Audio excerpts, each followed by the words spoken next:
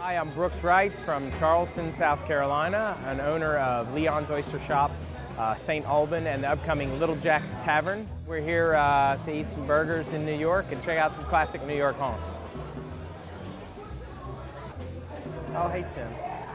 All right, Brooksy. I think we should probably try a burger, yeah? Absolutely. For our greens, we should try an iceberg wedge as well.